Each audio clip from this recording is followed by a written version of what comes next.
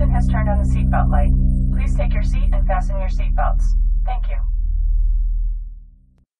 Hey there! So now that you're an expert on creating a translation memory database, it's time to start using it to translate your projects.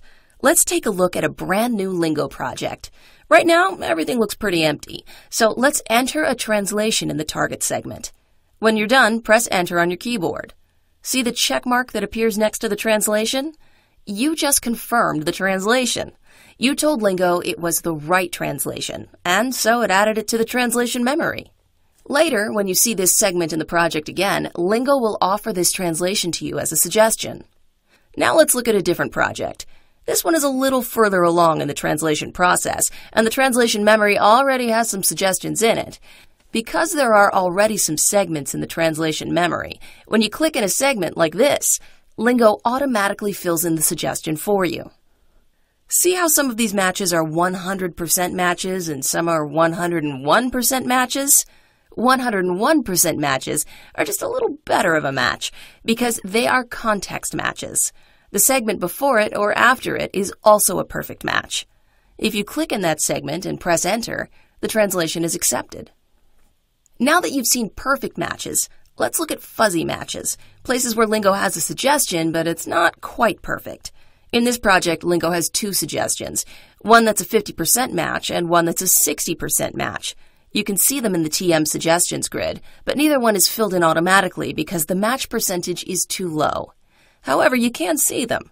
If you want to use a suggestion, double-click it and it will appear in the target segment. You can then adjust the suggestion a little bit until it's just the way you want it. Then press Enter to accept the translation. Once you have a lot of suggestions saved up in your translation memory, you can use it to quickly translate your project. There are two ways to do it: when you're creating a project and once the project is already created. When you're creating a project, you have the option to pick a translation memory. See this pre-translate drop-down? Select Translate with TM from that drop-down.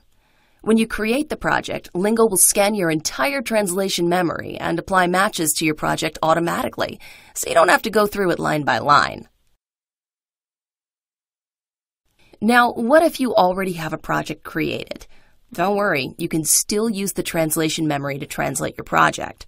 Select the Home ribbon and click Translate Project with TM. Again, Lingo will scan your project and apply any matches for you. With both translation options, Lingo also opens up project statistics so you can see how many segments have been translated. That way, you know how much work is left to do. And that's it.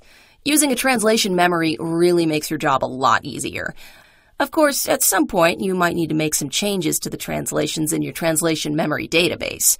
We'll cover that next in Translation Memory Part 3, Editing TM Databases.